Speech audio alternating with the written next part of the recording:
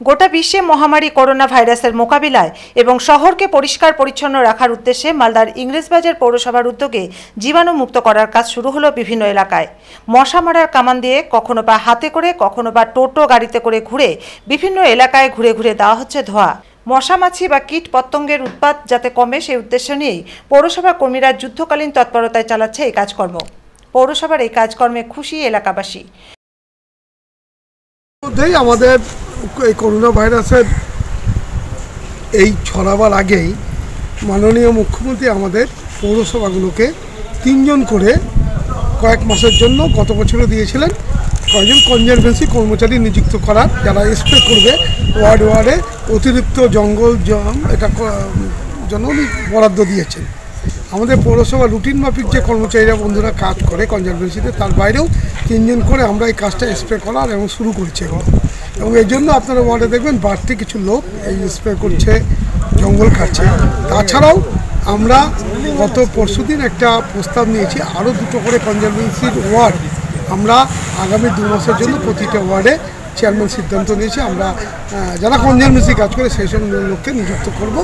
এই যে corona virus থেকে শুরু করে ডেঙ্গু থেকে শুরু করে বিভিন্ন যে আতঙ্কিত বা যে রোগগুলো হচ্ছে সেগুলোকে প্রতিরোধ করার জন্য আমরা যেরকম জনগণের নাগরিকদের কাছে বাড়িতে আমাদের হেলথ কর্মীদের পাঠিয়ে খোঁজ নিচ্ছি, আমরা আবেদনও রাখছি, আমরা লিফলেট বিলি করেছি, আমরা জেলা সমর্থা আমাদের বিভিন্নভাবে সাহায্য করেছে, আমাদের কর্মচারীদেরকে আমরা মাস্ক দিয়েছি, আমরা স্যানিটাইজারের ব্যবস্থা করি। প্রচণ্ড আতঙ্ক এসেছিলাম। মাননীয় মুখ্যমন্ত্রী এবং ইংরেজবাজার পৌরসভা চেয়ারম্যান এই তৎপরতার সঙ্গে যে এত সুন্দর কাজটা করছে, আমরা এলাকাবাসী আমরা খুব খুশি, আমরা খুব উপকৃত হলাম। কেমন ধরনের কাজ দেখছেন? খুবই সুন্দর, ব্লিচিং দিচ্ছে, আপনার কীটনাশক ব্যবহার করছে, স্প্রে করছে, সব সময় তৎপর আছে। অন্যদিকে মুখ্যমন্ত্রীর নির্দেশে আগামী 27শে মার্চ পর্যন্ত পশ্চিমবঙ্গের কলকাতা সহ বিভিন্ন পৌরসভা অঞ্চল সম্পূর্ণভাবে লকডাউন করার সিদ্ধান্ত নেওয়া হয়েছে। সেই অনুযায়ী বালুরঘাট আঞ্চলিক পরিবহন দপ্তরের আধিকারিক পুরসভা অঞ্চল পুরোপুরি স্তব্ধ করার জন্য জরুরি পদক্ষেপ গ্রহণ করলেন। আরটিও সঞ্জীব সাহা জানান, বালুরঘাটে বাসস্ট্যান্ড থেকে সমস্ত বাস চলাচল বন্ধ করা হয়েছে। তবু 2-3টি বাস বেআইনিভাবে চলাচল করছে, তাদের বিরুদ্ধে আইনানুগ ব্যবস্থা না হবে। তাছাড়াও বালুরঘাটের চকভৃগু, রঘুনাথপুর এবং ডিএভি স্কুলের সামনে চেকিংই বসানো হয়েছে, যাতে বাইরে থেকে কোনো গাড়ি পুরসভার অঞ্চলে না ঢোকে। এছাড়া 15টি বাস আঞ্চলিক পরিবহন দপ্তর তরফে অধিগ্রহণ করা হয়েছে এবং তাদের স্যানিটাইজার করে রাখা হয়েছে। এসব বাস জরুরি অবস্থা মোকাবিলা করার জন্য মজুত করে রাখা হয়েছে। আজকে থেকে বাস, অটোরিকশা, মিনি বাস বা ট্রেকার, ম্যাক্সি ট্যাক্সি, ই রিক্সা সবই বন্ধ অলরেডি হয়ে গেছে। অ্যাবসলিউটলি ডেড স্টপ হয়ে যাবে লকডাউন, যেটা বলে ডেড স্টপ লকডাউন, সেটা হয়ে যাবে আজকে বিকেল 5টা থেকে। পশ্চিমবঙ্গ সরকারের নির্দেশে যেরকমভাবে হওয়ার কথা সেভাবেই হবে। আর আমরা যেটা আরও করছি যে 15টা বাস আমরা সরকারি নির্দেশে আমরা রেডি রেখেছি, যে কোনো মুহূর্তে দরকার হতে পারে। তা সেক্ষেত্রে আমরা সেগুলোকে আলাদা করে স্টেরিলাইজ করে রেখেছি, সেটা নিয়ে আমাদের প্রস্তুত থাকতে হচ্ছে। এটা ছাড়া সমস্ত সরকারি অফিসের মতন আমাদের অফিসটাও, যেহেতু আমাদের এখানে ডাইরেক্টলি পাবলিক কন্ট্যাক্ট হয়, সেই জন্য আমাদের অফিসটা 27 তারিখ অবধি অ্যাবসলিউটলি লকডাউন থাকবে।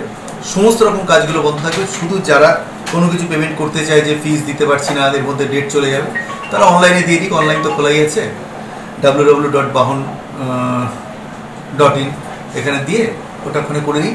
সেখানে যদি দিয়ে দেয় তাহলে সেখানে ট্যাক্সটা দিলে তাদের ফাইনের ব্যাপারটা আসছে না। আর আমরা অফিসটা 27 তারিখের পরে যা নির্দেশ আসবে সেইভাবে চালাবো। আমাদের অফিসাররা সবাই থাকছে এখানে। এদিকে বালুরঘাট সদর সহ দক্ষিণ দিনাজপুর জেলা জুড়ে হ্যান্ড স্যানিটাইজারের আকাল চলছে কদিন ধরেই।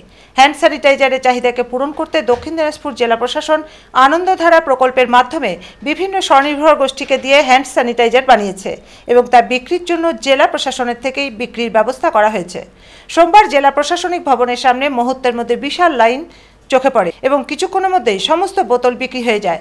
চাহিদা এতটাই রয়েছে যে প্রচুর পরিমাণে মজুত করেও তার সামাল দেওয়া যাচ্ছে না, যদিও আবারও আনা হবে এবং দেওয়া হবে সাধারণ মানুষের মধ্যে বলে জানা গিয়েছে।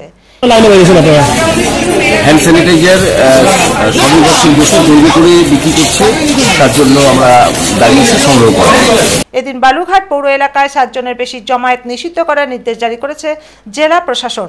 সব মিলিয়ে করোনা প্রতিহত করতে তটস্থ মালদা ও দক্ষিণ দিনাজপুর জেলা প্রশাসন। এখন দেখা লকডাউন কতটা কার্যকরী হয়। ব্যুরো রিপোর্ট, Rctv সংবাদ।